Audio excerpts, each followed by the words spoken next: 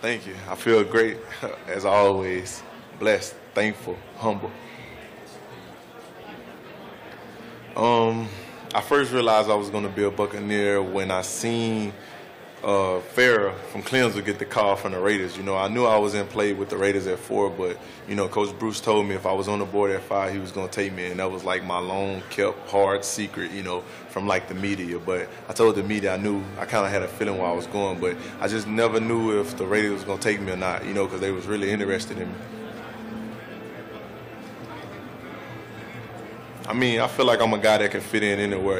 I can adapt to anything, and it's a great spot for me, and I'm just ready to get there and just do what I do and just be part of a great organization with a great coaching staff, great owners, and just everything about the program. Like I'm just ready to be there.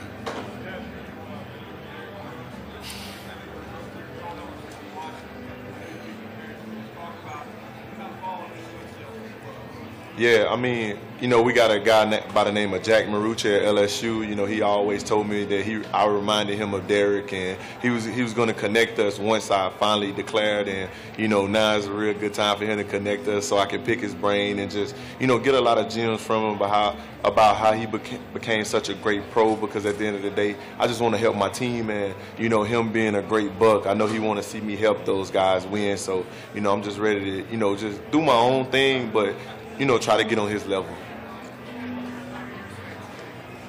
The Buccaneers fans are getting a great off-the-field player. I'm going to be a guy that's going to, everybody's going to respect. They're going to love when I bring off the field, but on the field they're going to get a versatile linebacker, a 3-down linebacker that's able to go sideline to sideline, they're able to drop in coverage, hold different, running backs and tight ends, and a guy that can also get down and dirty in the trenches, and, just a guy you don't have to take off a field and who's going to play with a relentless effort, a high motor, and just got the passion for the game.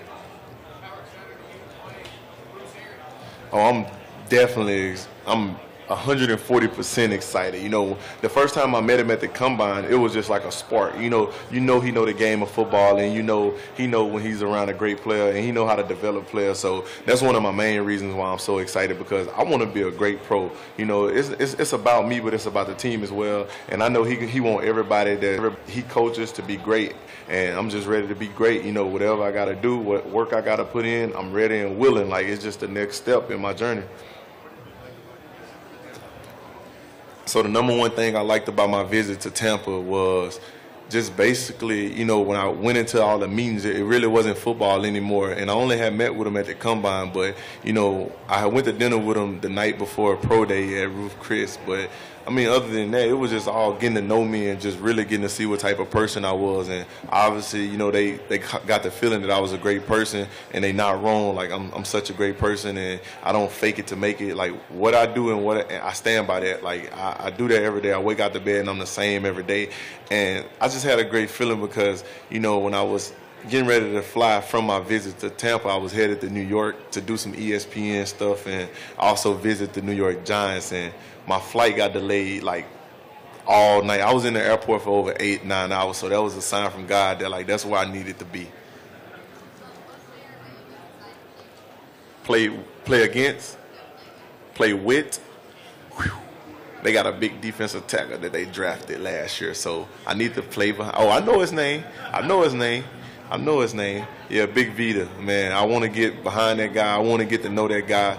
And, I can make him better and he can make me better. It's always about your big boys up front. You got to take care of them. And I just believe, me and him have a great chemistry. And then also JPP, what he's able to do on the outside for the team is just go get sacks and stuff. Really just the whole team. So don't even ask me. I'm just ready to be part of the Bucs family, man. Go Bucs, man, all day. Through the process we was talking, but we was only talking horses. We wasn't talking the process. He told me to just be me. But he did just send me a lengthy text, when I was walking in. I didn't get to read it because I had to come on stage. But I know it said something about country and just be yourself and stuff. But he gave me a lot of knowledge, and I'm ready to go to go read it and reach back out to him. Nah, I can't read it to you. That's personal, man. Me and Big Bro been knowing each other for a long time. He took me in when I came to LSU. The guy literally let me come to his house. that's in Clinton, Louisiana, which is like an hour from Baton Rouge, to ride horses, eat his mom food, and, you know, just hang out and, you know, just, you know, be a great big brother to me. So I can't share that with you.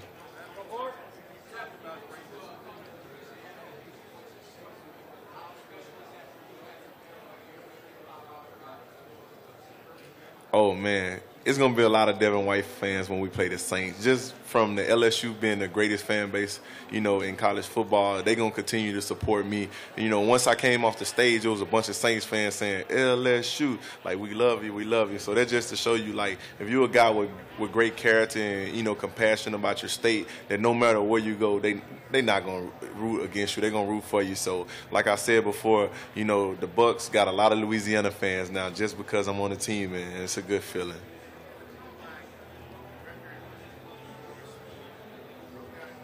Yeah. Well, I mean, the reason why I was so emotional is not because I ran so fast. Like, I knew I was going to run fast. I told all the scouts and GMs, head coaches in the meetings, I'm going to run low 4.2. I'm at low 4.4 or maybe high 4.3. And I did just that. But when I went back over and I seen my mom call me and she expressed so much emotion, she was cheering up and down. Like, she was just so happy that I went out there and did it because I've been working so hard. And my mom, she's always been hard on me, and that's a good thing. You know, it made me better. So just to finally see that emotion from my mom, I was ecstatic. Like, I was so happy, and I just let it all out. And I ain't mean to do it on camera, but, man, it just had to come out. All right, thank you. God bless y'all.